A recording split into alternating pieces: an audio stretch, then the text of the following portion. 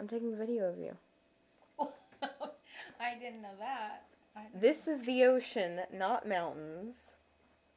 Just so you people know, whoever you're going to be. No, it's not. This is also the ocean, not That's mountains. The ocean. But this is mountains. This is also and the fog ocean. banks. Nope, it's ocean. These are waves crashing up against the rocks. Those and rocks. That's Rocks creeping. don't look like that. This! It's rock. These are waves in the background.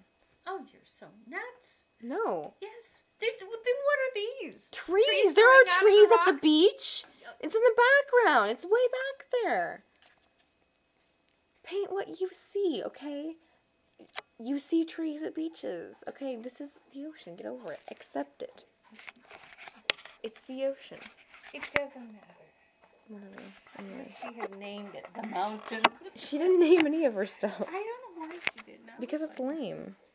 Naming paintings is not lame. I wouldn't name my paintings like the one, if I did paintings like as she did, impressionist landscapes a lot. She did like portraits, but I mean, those have names of the people. So, why wouldn't you name things? Because it's lame. God, Because the art speaks for itself. It doesn't need a secondary, like, category or words. Words are art themselves. See, I would name this Early Misty Morning. But that's cliche sounding. Mountains. I would name it the ocean if I had to name it. Early Misty Morning Mountain.